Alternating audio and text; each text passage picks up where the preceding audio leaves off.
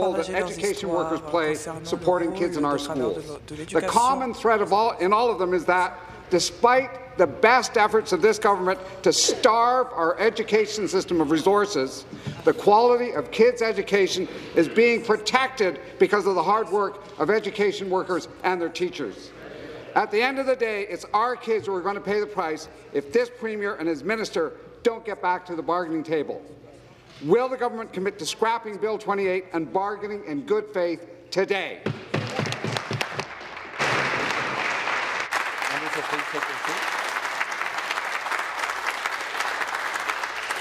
And to reply, the Premier.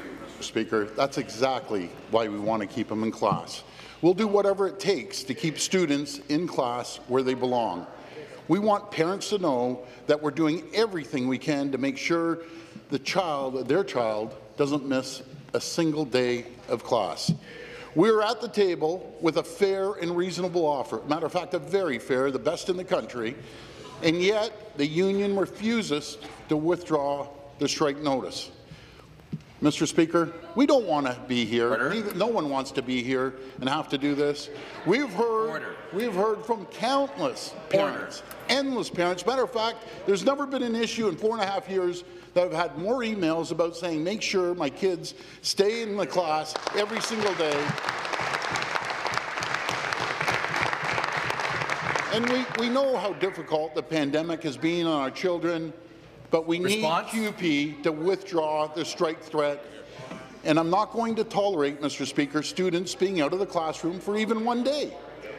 The NDP and the Liberals either— Thank you. Thank you. Thank you. Thank you. The supplementary question, the member for Toronto Centre. Thank you for the applause, and thank you, Speaker. To the Premier, my question is for you. Jenny, a local parent, told my office, and I'm going to share her story.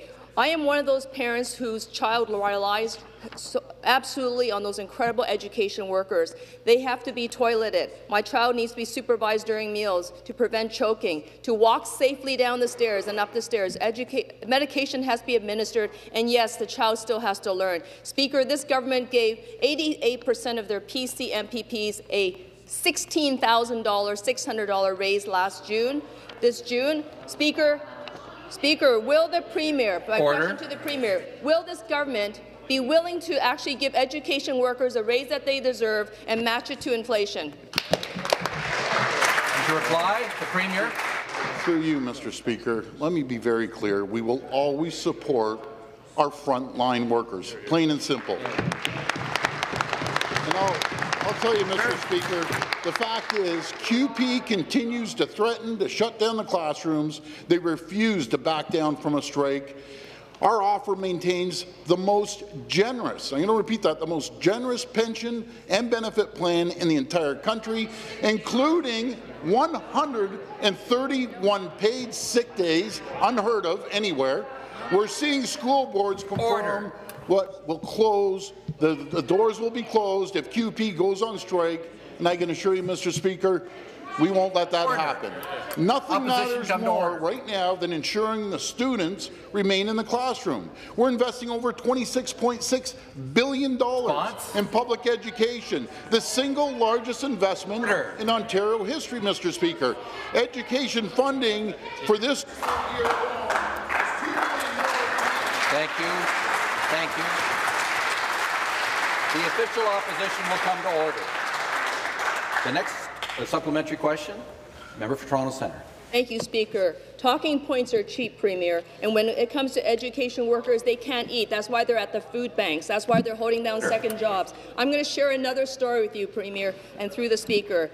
Carrie, another teacher, tells my office one of our ECEs held a little girl in her lap until her grandpa had to come because she was throwing up in a garbage can. The ECE refused to leave this little girl because she was scared and nervous.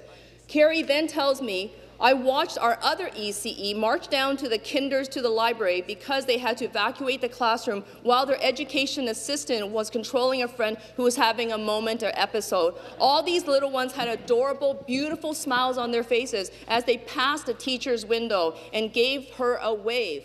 They didn't even know that anything was wrong in their classroom, despite the fact that there was. A caretaker then marched down the hallway with a bucket in hand to then clean up the mess on the floor because 4 students got sick that same day. All of that happened within a 24-hour period, all within an hour. Speaker, will this government show the fraction of emotional intelligence that we see from education workers that they exercise every single day and return to the bargaining table and give them a fair deal? That's right. Premier? Mr. Speaker, how about the students? How about the mental, emotional, and even physical well-being of 2 million students, and therefore the Member for Davenport will come to order. The member for Toronto St. Paul's will come to order. The member for Ottawa Centre will come to order. The Premier has the floor. Mr. Speaker, parents and kids have had enough. We've heard it. I've never seen anything like it. There is only one party in this legislature that is standing up for the students and the parents, and that's the PC party. Mr. Speaker, the opposition can't have it both ways. Either they support shutting down schools or they stand with this government and will support keeping kids in classroom. It's either strikes or students, and we're with the students. Thank you. The next question. The Leader of His Majesty's Loyal Opposition. Thank you, Speaker. Speaker, again to the Premier. The government's use of the notwithstanding clause to ban workers from collective bargaining is wrong. It's something the Prime Minister and I seem to agree on, and I don't agree with him on almost anything. Here's what the Prime Minister had to say. You're a good buddy. You're a good buddy.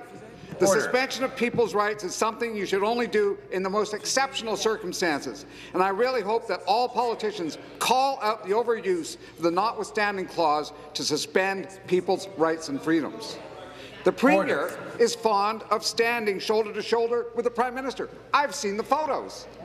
So, will the Premier change tack today, join the Prime Minister, his good friend, and condemn the use of the notwithstanding clause?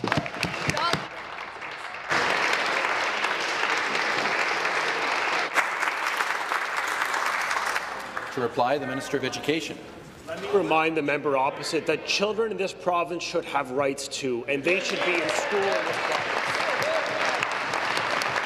Mr. Speaker, we have been clear. I can't hear the Minister.